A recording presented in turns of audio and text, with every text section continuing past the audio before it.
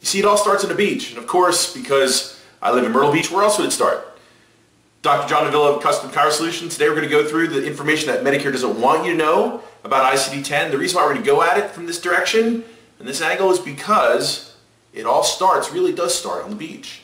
Now, when I say on the beach, what I mean is I'm sitting on the beach one day and a client, or actually a friend at the time, calls me up and he says, "Hey John, I'm going through an issue with Blue Cross Blue Shield. I have an issue with reduced documentation levels. Can you help me?" I'm like, "Sure, no problem." So find out where he is, and next thing you know, we're sitting in his office, and it's cold where he was. It must have been really, really hard for me to get there. And next thing I know, we're going through his information. We actually went through and customized his EHR system to be able to handle exactly what he did in his office, and in addition to that, been able to make sure he had the information he needed because it was customized to exactly what he was doing in his office. See, it all started from just this one time we were doing it.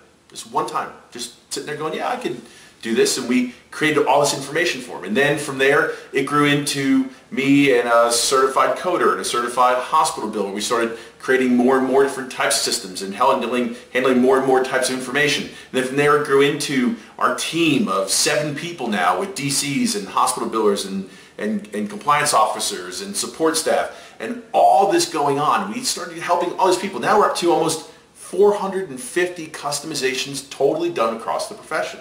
Now the reason why I go through this is because I've been able to sit back and see where the problem with ICD-10 is, because it's not the codes. You see, it has nothing to do with the codes at all. It has everything to do with what people do in their office every day. You see, think about it. Patient comes in, they love what you do, they see exactly what you do every day, and they go, "Oh, I love it here." So they stay, they pay the referral, and neat stuff, right? Now, think about that being the same as, you ready? A swan. You see, people stand by the side of the lake and they look at the swan and they go, "Wow, how graceful. It just floats."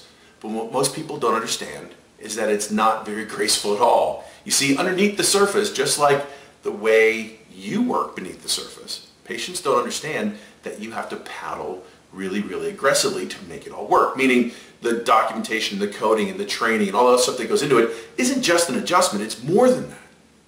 Same thing with the swans. You have to paddle, and no one knows what it looks like until they actually get rid of the water, look underneath the water, and they see that this swan really, really has to paddle really, really hard in order to look graceful. Same thing here. Now the reason why I say that is because ICD-10 really is more about how do you stay graceful within your office without slowing everything down to handle all this mess about the code changes.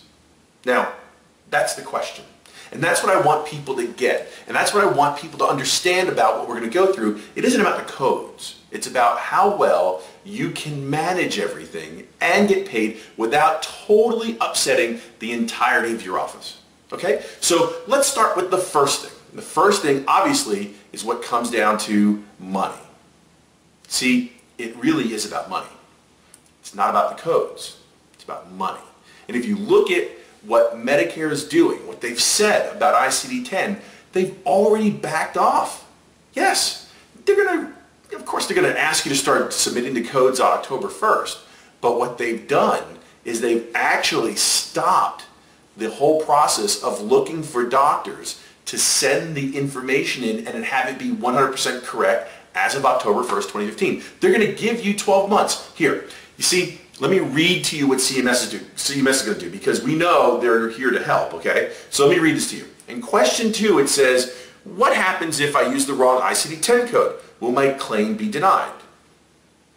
While diagnosis coding to the correct level of specificity is the goal for all claims, for 12 months after ICD-10 implementation, Medicare review contractors will not deny physician or other practitioner claims billed under the Part B physician fee schedule through their either automated medical review or a complex medical review based solely on the specificity of the ICD-10 diagnosis code, as long as, ready, the code is valid and from the right family. So what's going on here is, right off the bat, they're saying you don't have to be 100% correct, and we'll pay you anyway. But the next line is the most important. It says, however, a valid ICD-10 code will be required on all claims starting October 1st, 2015. it is possible a claim could be chosen for review for reasons other than the specificity of the ICD-10 code. You see, that's the important part. It's not the code. They're going to pay you anyway. Why are people out there saying, oh, you're going to go to jail, you're going to go to jail, you're going to go to jail? It's not about going to jail. It's not even about having the right code for the next year. See, Medicare underlined the wrong line. They didn't even tell you what line was most important. The line that's most important is, hey, we're going to pay you, but it doesn't mean you're not going to get audited for other reasons. That's the important part, which means that Medicare really, they're asking you to aim at a target, but they haven't told you what target it is. So they keep moving the target. It's here, and it's here, and it's here, and it's here, and it's here, and it's here. The target keeps moving. And because the target keeps moving, no one knows exactly what the issue is. They're like, oh, ICD-10, big deal. No, it's not. It's not a big deal. What it is a big deal, or what is a big deal, is the fact that people are already getting audited for other reasons. They don't have to add ICD-10. Look at this review from November 2014. I have this on my Facebook fan page. If you want to go there on Facebook, it's called Dr. John Davila Helping Chiropractors Do the Right Thing. You go there and you search all the way back to November of last year. What you'll see is the average review, right, that Palmetto GBA did across the country, 79.4% of all the claims they reviewed were denied post-payment. Can you believe that? 79.4%. What do they need ICD-10 for? They already got it. So all the people out there trying to tell you that you need to buy their stuff because the codes are correct and their stuff because you're going to have the right codes, it's all bogus. You don't need to buy their stuff because they're already going to pay you. But they're going to look at other things. And this is what I want to do. I want to show you where those other things actually come into play. Because what we want you to have is the ability to look right at the target. Imagine how easy darts would be if you didn't have to stand 15, 20 feet away and throw the dart. What if you could walk up to the dartboard and go, I need a triple 20, bing, and I need a bullseye, bing, and that's all you do is just put the dart in the dartboard. You don't have to throw, you just put it there. How easy would the game be? The game would be so much easier. That's what I'm talking about. That's how simple the game should be for what you're doing. So let me give you a couple things that you need to understand. One is you need to protect yourself. And protect yourself meaning you have to have the right information within your notes, and that starts with moving the codes over. Okay? So when you move the codes over, you have to be able to take the codes from one set to the next. And this is the first step in protecting yourself, because this is what we do for our clients. When I mean protect yourself, what I really mean is over the course of last year, for our almost 200 clients that we have on a continuing basis, we've only had 2 Medicare audits within our group. 2. And one of them was a cert, which means it's totally random. So for all the claims that we've dealt with, as the compliance officer for almost 200 clinics, we have less than 0.001% of an audit chance with our clients. Why? Because we take them through this process of understanding how to be able to spread out their codes. And this is what the first step you have to deal with when coming down to transitioning your practice from ICD-9 to ICD-10. And that is actually converting your codes. Okay? So when you convert your codes, yeah, it's pretty easy for someone to sit there and go, oh, well, there's so many codes here, and there's 15,000 ICD-9 codes, and that's a lot to start with. And now it's going to turn into almost 70,000 ICD-10 codes. Oh my God, and there's even a code for a duck flying into a plane. Please, spare me the fake drama. Really? It has nothing to do with all these codes. Why? Because if it was, then people would be passing out, and they're not. The only people that are passing out are the ones who are scared or have been sold this fear-based stuff. See, it is not too much information. It's not like drinking out of a fire hose. That's not what this is at all. People want you to believe that, so you freak out, go into home and buy their stuff. I don't want you to do that, because you know what? You don't have to buy their stuff. You don't have to buy the conversion. Think about it. Your EHR system has already done the work for you. If you go into Eclipse and look in the codes, they're already there. What do you need to buy? What do you need to buy $99 a month for from someone to give you the code changes from this code to that code, when in your system they're already done? In fact, you could even take your phone, okay, go to the App Store and then search this. Search find a code. Now, if you look at find a code, it says find a code ICD-10, ICD-9 plus GEMS. GEMS meaning general equivalent mappings. If you go look into this GEMS, you'll find this is where they got their information from. All they did was just take the stuff and put it on a website and say, buy my stuff for $99 a month. It's useless. You don't need to buy that. You can actually download this to your phone right now, and it would be free, and you could do all the conversions yourself for free. What do you need it for? And then your EHR system has all the codes in there now to build. That's easy. So the interesting point here, and I can just show you real quick how simple GEMS work and how little there is to do in this arena. The first one, if we just go ahead and search a 739.1. Okay, so if you look at 739.1, a simple cervical, a segmental dysfunction, you'll go in there and you'll find something called M99.01. Very, very simple. Okay, in some cases, and this is the warning, some cases they're good to go. In this case, that's it. And if we look at M99.01, what we'll see is this. You ready? There's no more extra codes. You were sold all this stuff. Oh my God, there's so many codes. There's so many this. They're going to add, this code for subluxation. We're going to have to level, and you have to have this. Not in this code. In fact, this is how simple it is. M99.01 equals, without any extra letters or numbers, 739.1.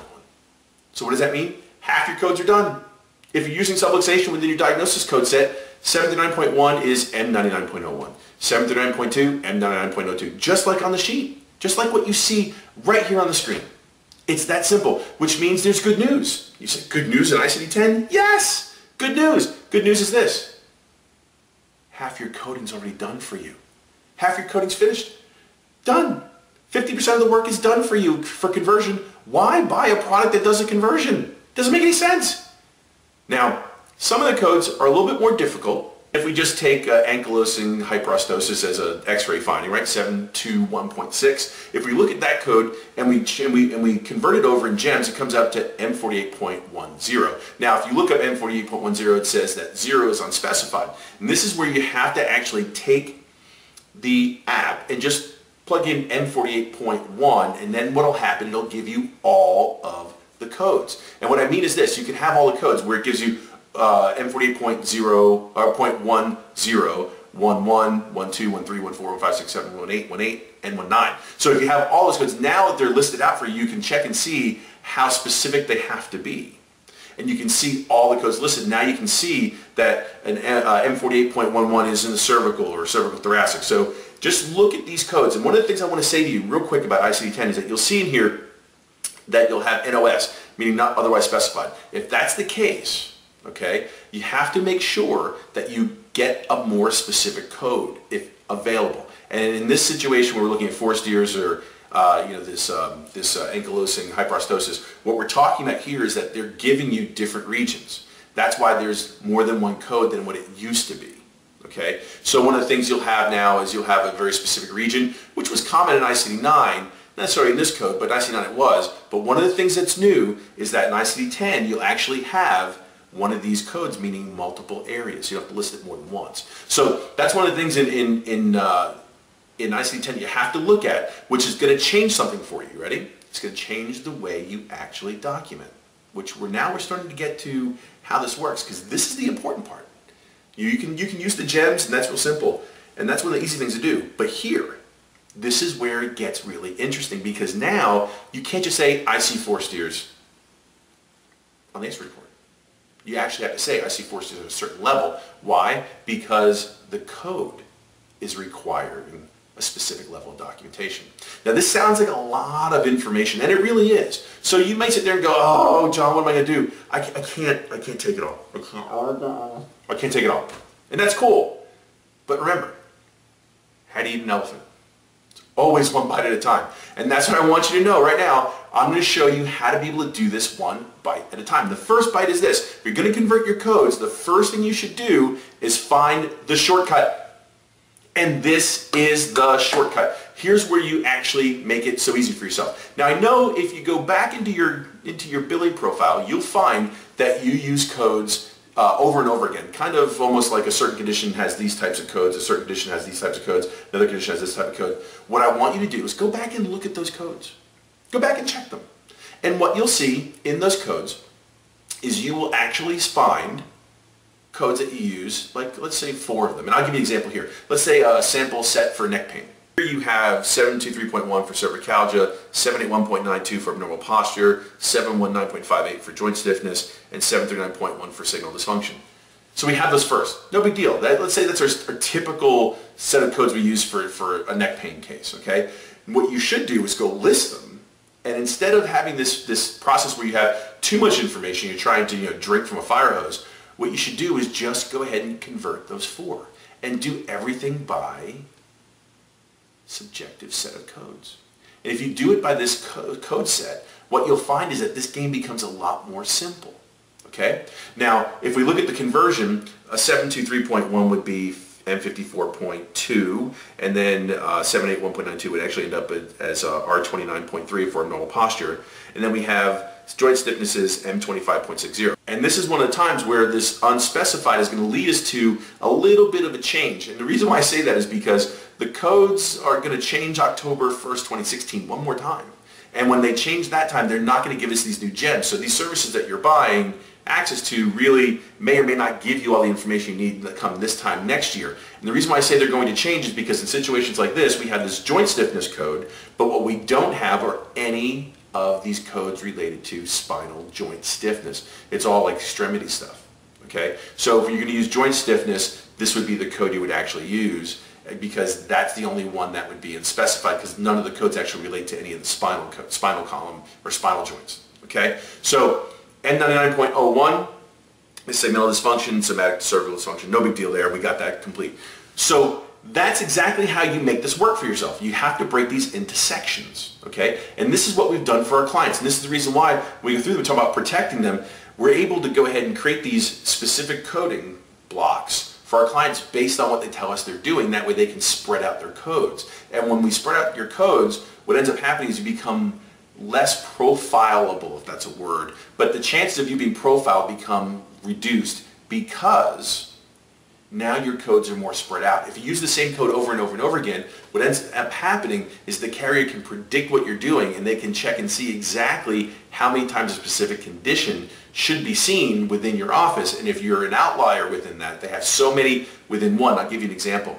I have a client, and her issue with Medicare was that she used the same code over and over again, yet some of the codes, or some of the patients were seen for 6 visits, some for 18, some for 24, some for 30 visits. Now, that gives you a big spread, okay? And some of the conditions that you're looking at should be pretty tightly knit together, meaning you should use spring strain for maybe 4, 6, 8 visits. If you have a disc problem, maybe 6, 12, 18 visits maybe. And if you have like a neurological issue with the disc involved, something like that, maybe 18, 24 visits. But if you use the same code across all different types, the carrier can then come back to you and say, okay, you have a certain code that should be used by everyone else that we see for 6, 8 visits, but you have these patients that you're using it for 24, 30 visits. And if that's the case, something's really, really wrong. I want to look at why you're using this code that everyone uses for 6 visits that you're using for 18 or 24, and they'll request that documentation. So you have to be careful with the codes you use because they profile them, okay? So we want to make sure, and this is what we do for our clients, we spread them out. That way their chances of being audited reduce greatly with this process, okay? So that's the reason why what I want you to do is go ahead and create your subjective set of diagnosis codes, and then lay them out, and then convert them over, and then look at them and say, okay, how many different types of sets can I have? That way you become less profilable, okay? If that's even a word. Anyway, next, the connection. Yeah, the connection. The reason why I say the connection is because the next piece that Medicare wants you to know is that when it comes down to these codes, it's really about being like a train, okay? What I mean is you have the engine, the cars, and the caboose. And if they're not all connected, the engine leaves, but the caboose stays.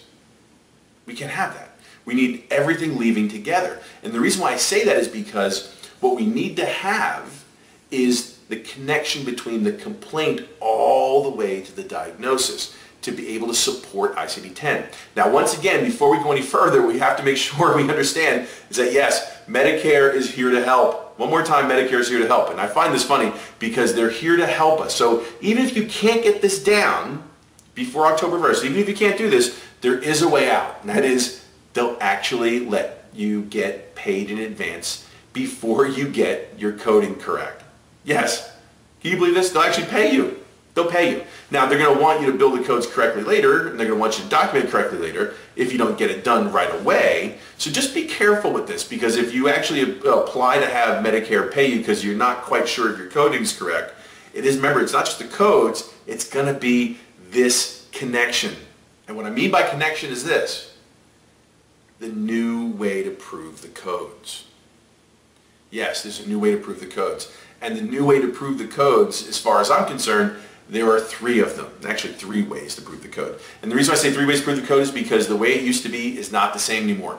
The way it is today and the way it's going to be for ICD-10 has changed. We just can't pick codes like we used to when I was a kid at a Chinese restaurant. I wanted one from list A, one from list B, and one from list C. So that means I'll have coconut shrimp, I'll have a chop suey, and an egg roll with some fried rice. That's how it used to be, okay, with ICD-9. I'll take this code, I'll take a sprain strain, a subluxation, and a spasm.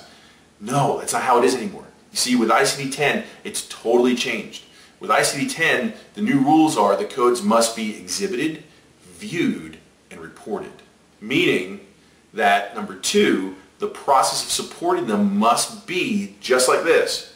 You must have the exact exam finding within your notes to support each individual diagnosis code. Okay? They must be reported directly. And I'll give you an example. Patient complaint, type of exam, exam finding, specific, and then comes the diagnosis, not patient complaint, diagnosis. There has to be something that ties them together. Hence the whole idea behind the wording of how, the connection of a train, okay? So that's what we have to do. So the reason why I say that is because, number 3, the most common way that people fail is by doing it the old way, which is the reason why with ICD-10, it's not about the codes. I'm getting to the big point here. It's about your documentation. So you're not going to be able just to use the same old documentation. You're going to have to upgrade because the codes are more specific, meaning you just can't write positive test. Here's an example of an old orthopedic test that we used to have, okay? And what happens here is the patient has their problem, the doctor circles SLR and Valsalva's. Now, that used to work, but not anymore. See, in today's world, we could just go ahead and say positive, positive, positive disc, positive lumbar disc, done, right? Now, in ICD-10, that's not the case. If you look at the slide here, it'll tell us that the lumbar disc code of M51.2X, we put X in there just to make sure that we had the fifth character. What we're going to find is now we have to also state not just the lumbar disc, but what level. Not just disc problem, but what level it is. So you're going to have to write more than just positive lumbar disc test. So you're going to have to write in, is it lumbosacral? Is it lumbar? Is it thoracolumbar? So you have to tell me what level it is. So let me give you an example of what I mean. I had a client in Tennessee, she calls me up and she had this big issue with Blue Cross. Blue Cross comes to her and says, okay, you did muscle spasm for a problem in the shoulder. She goes, yes. He goes, great. Now, please show me where you showed a positive test for muscle spasm. She goes, right here, it says positive shoulder depressor test, positive for spasm. He goes, great. So let me ask you a question. How many different possible positives are there? She goes, well, there's positive for disc and positive for flexibility and positive for neuritis and positive for spasm. He goes, great. Each one gives us a different outcome, right? She goes, yeah, well, I'd assume disc would be traction and, neuritis would be ultrasound and, okay, and loss of flexibility, maybe activities and exercises. But this patient was positive for spasm. That's why I did muscle spasm. And that's why I did muscle stim. He goes, okay, great. Hands her back the note and says, could you please tell me where you wrote positive for muscle spasm? She couldn't. He goes, great. That'll be $22,000. That was her audit. 22 grand. Because she couldn't support the use of muscle stim because the whole idea of just writing positive for some type of exam finding wasn't specific enough for him. And if we look at this exam right here, you'll see the doctor writes positive SLR, positive Valsalva's, which in reality means that there was some type of disc problem, but we can't really tell because we need to write down why the test was positive, which means you need to put in your notes right here where it says there needs to be some type of description of what made that test positive. That is, ladies and gentlemen, the biggest piece of ICD-10 no one is talking about. It is not the codes. Think about it. You could even get a squid to pick 11 of 14 World Cup games correctly. How hard is it to pick a code to put on a claim form?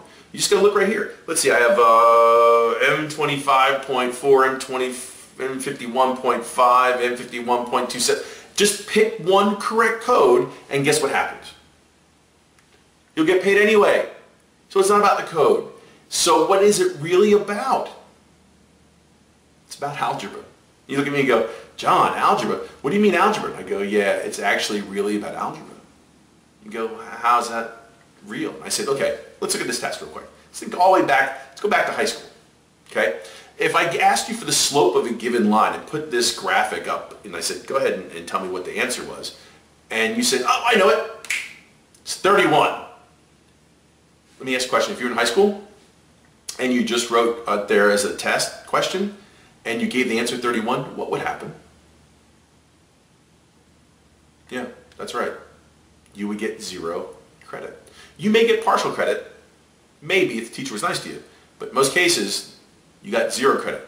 Why? Because you need to show your work. That's the idea behind ICD-10. You just can't pick the codes like we used to in ICD-9. You actually have to show your work. If you don't show your work, you're going to get 0 credit. So think about it. They're going to pay you. You can ask to get paid even if you don't know the codes. They're not going to deny you based on the code you use. But when they do come back later, next year, what are they going to ask you for? They're going to ask you to support the code you did use. And if you didn't support the code correctly, they can choose to audit you for any reason. They didn't say they weren't going to audit you because you didn't document it correctly. They just said they weren't going to audit you because of the code you used. They weren't going to deny you. But they will audit you down the road. And if you don't support the code correctly, then you have no reason to go ahead and, guess what? Appeal. That's right. So this isn't about picking the codes. This is all about making sure that your documentation is correct. So here's the step that you need to do to be able to make it all correct. And this is what it's about, okay? So it's not about the codes. It's about making sure the connection is right. Is the connection correct? Here's how you do it. So if you look at the screen right now, you'll see our original ICD-9 codes, which are tied to our ICD-10 codes, which are then tied to an exact exam finding. So this is what you need to do. List out your 9s, convert them over to your 10s, and then write in the exam finding for all of them. Like what exam finding would prove the utilization of that ICD-10 code. That's what you're going to have to do. So you're going to have to go back and pull out, guess what? A Sousa or some type of exam book or something like that. And then when you do that, you're going to have to make sure that you have the exact correct exam finding. That's what you're going to have in order to make sure that you've supported the code correctly. Like I said, getting paid isn't a problem. Picking the code, pretty simple. What's going to be the problem? Supporting the code. And you're not going to be able to do it with today's level of documentation like we just showed. You're going to have to up your game. Okay? So if we look at Eclipse, you'll see on Eclipse here we have a screenshot. If we just look at the Eclipse customization that we've done, you have an area here where you pick out your part, and once you get to the level where you're picking out your part, you'll see on the right hand side of the screen there, we have our different types of part. And then the next screen will come up with, we can actually pick the levels where we found our part problems, meaning pain, asymmetry, range of motion, tissue tone change. Our customizations actually give you the correct code with all the exam findings and the complaint. That's what I'm talking about as far as how it works. If you look at the screen, you'll see we have like an occiput here, and for an occiput issue, we have a pain complaint where we have the patient states they have a complaint of discomfort, pain, loss of range of motion, cervical region. Diagnosis is M54.2. Great, no problem. Asymmetry, exam shows postural deficit. Diagnosis, R29.3. Range of motion, and we know the range of motion at the joint level is going to be very specific to cervical segmental dysfunction, M99.01. Tissue, palpation of cervical paraspinal musculature reveals spasm bilaterally, M62.830. Great, no problem. So we have this range of motion issue here. Range of motion for global upon exam. We have that M25.6. So now we have all of these codes tied specifically to the documentation all within the click of a button. instead of you having to put it all together. And now, not only does that happen, we made you faster. So think about going back to the whole idea of the swan. Okay? If you're graceful now, and you buy someone's product that says, here's all your codes, and now you've got to go ahead and take that code conversion, go find the exam finding somewhere, write it all up, and then put it into your system, do you think it's going to disrupt the way you take notes? Of course it is. And it's going to slow you down. As compared to, in our process, it would actually make you faster because it's already done. And it isn't because you've customized just yours. See, we've done, like I said, almost 500 of these customizations. And because we've done almost 500 of these customizations, we've seen how to be able to make the process faster. Which leaves us with the biggest question of the day, which is, would you put your baby in a car after your 4-year-old did the brake job? And the answer is probably not. And the reason why I ask the question is because you wouldn't want some amateur to go in there and start playing with your macros. Either, would you? Or, for that matter, yourself. See, no one asks me, hey John, what does this x-ray look like when I go in their office? You know why? Because I haven't looked at an x-ray in years. I go, looks like a chicken bone. The same way you really should be looking at these codes and be trying to be able to make all the documentation that goes and works with it, because that's not what you're into. That's not what you're doing. And I'm sure the last thing you want to do in the first place was even get on this webinar. So in reality, what we want to do for you is we want to give you the ability to safely put your kids in your car. That's all we want. We want to help you be able to say, okay, here's my practice, John. Tell me what I need to do in order to make the documentation very, very simple. Now, some of you say that. The rest of you go, well, wait a minute. My EHR company is going to help me. No, not. Yes, they will. No, not really. They're not?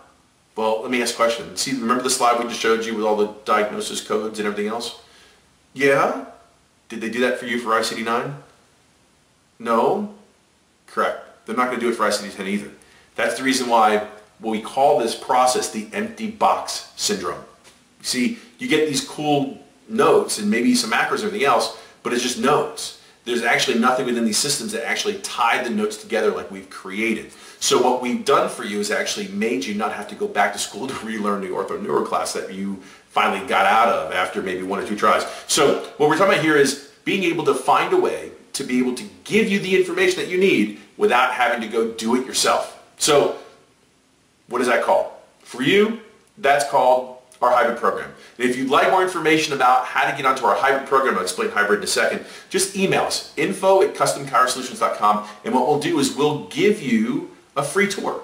We'll give you a free tour of how we can customize your system to make it as fast, complete, compliant, and in addition, profitable as possible. And you say profitable? I say yes, profitable. Why? Because our program includes more than just macros. See, our program includes, yes, ICD-10 customizations. We have ICD-9 now also. We also help you create your billing code sets. That way, your billing codes are all together, and we have them so you can spread them out so you can have a lower percentage of denied claims. We also help you do a coding review of your care plans and make sure that your care plans are correct. We also give you access to our program, if you haven't heard of it yet, compliant coupons, which means we don't actually have to sell a patient a discount medical plan. So compliantcoupons.com if you want to check that out. In addition, we have all the paperwork that would help you up your game and ask all the complete codes, ask all the complete information, get all the complete codes, plus full transition support where we have hours and hours and hours of ICD-10 training. If you want to geek out in front of the computer, we have all the information you need for that too. Meaning, if you want to sit there and know about how to be able to create extensions, we've got that. If you want to know, what the 30,000 foot view in order to go and implement your system, we've got that too. So we have both different types of documentation and ICD-10 training for you. Now, you may ask, well, what if I don't have clips? That's totally fine. We help all different types of systems. If you want information, like I said earlier, please let me know. But do me a favor, don't not email me. Now, you may say, well, why not? And I go, well, you might, but you should. And you'll say, well, maybe I might do it tomorrow. Don't wait. Don't not email. Find out how you can get help. If you don't like system, that's fine, but at least you know more about what documentation is required. Don't put it off either. Why don't put it off? See, I call this the law of diminishing intent, or as a friend of mine calls it, the Lodi monster. meaning it's going to come back and bite you. And I know monsters are really cute, especially I love the Cookie Monster, and there are times the Cookie Monster looks really cool, or we'll call him for today, for lack of a better word, the Lodi Monster, okay? Lodi Monster will be there, oh, it's so cute, everything else, oh, you know what, same thing with the information, John, this information was so great, everything else, oh, it's so warm, so fuzzy, I love this stuff, oh, so great, so great, so great. Yeah, And then all of a sudden, what happens? You put it off. And when you put it off, that's when the Lodi Monster comes back and bites you in the butt. And what I mean biting you in the butt is this. You're going to put it off. We only have a few weeks left until the implementation date for October 1st comes in for ICD-10. If you put it off, you will not get it done. You see, don't forget, we've been working on this plan, this transition for our product for 18 months. If you're just picking up this information today, you've got to do it for the rest of the summer. You've got to be ready for October 1st. Now, we've been doing this for 18 months. We've been to hours and hours of CPC training for ICD-10. We've been to hours and hours on how to be, we've gone through hours and hours of books on how to be able to document this correctly. So if you're not ready for this now, you're really, really behind. And if you put it off and don't email us, you're going to be even further behind. And then October 1st going, how do I build this stuff? How do I even document this stuff? Okay, I don't want you to do that, because really what I want you to do is I want you to be here. This is where I want you to be. I want you to be on the beach, because the last thing I want you to do is be sitting in front of your computer during the middle of football season, or during the middle of when your kids are, in school and they need help and you can't help them during when school starts because you've got to deal with ICD-10. Don't worry about that stuff. All you got to do is email us. I want you to spend the rest of your summer and have fun. What I do want you to do, in addition to that, is email me. And all you got to do, once again, email me, info@customcarsolutions.com, and I want to make it easier for you. Okay? If you email me, what we will do is we will give you, and if you want our product, we'll give you $1,000 credit towards our program, just from emailing us from this webinar today. Okay? All you got to do is email us, info@customcarsolutions.com, and we'll give you a $1,000 discount.